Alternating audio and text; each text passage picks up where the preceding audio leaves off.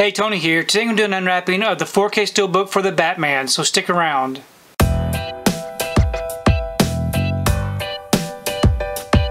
So once again, we got another release for the Batman. I purchased this one from Zavvi UK. It is the 4K and Blu-ray Steelbook. Here's the front, and here's the back.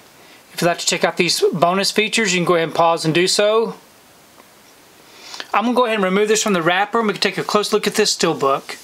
Okay, got the wrapper off and the J card removed. Here's the front of the Steelbook. It is a matte finish, no embossing or debossing. Really great looking image on the front. I do like the way that looks. And then here's the back. And we open it up.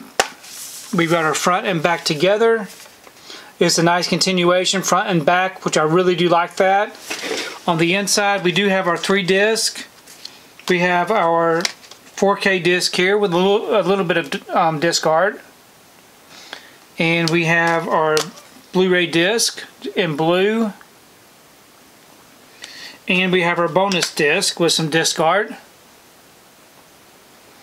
And we do have some inside artwork. So really beautiful looking Steelbook. So it is really nice having another version of the Batman on Steelbook. I really do like this image. Here in the States we got the original artwork for the Batman, which is okay. And then we got a re-release with this different artwork. So it's really nice having all 3 versions added to the collection. Please leave me a comment below. Let me know what you think about this particular Steelbook release. And let me know which Steelbook is your favorite out of the 3 that I've got that were released. Because I really do enjoy reading your comments. If you like what you saw here today, please give it a thumbs up and share the video. If you haven't subscribed to my channel, I really appreciate it if you would subscribe. If you do subscribe, please remember to hit that notification bell so that you can be notified every time I upload a new video. If you haven't found me on my social media accounts, I'm on Instagram, TikTok, and on Twitter.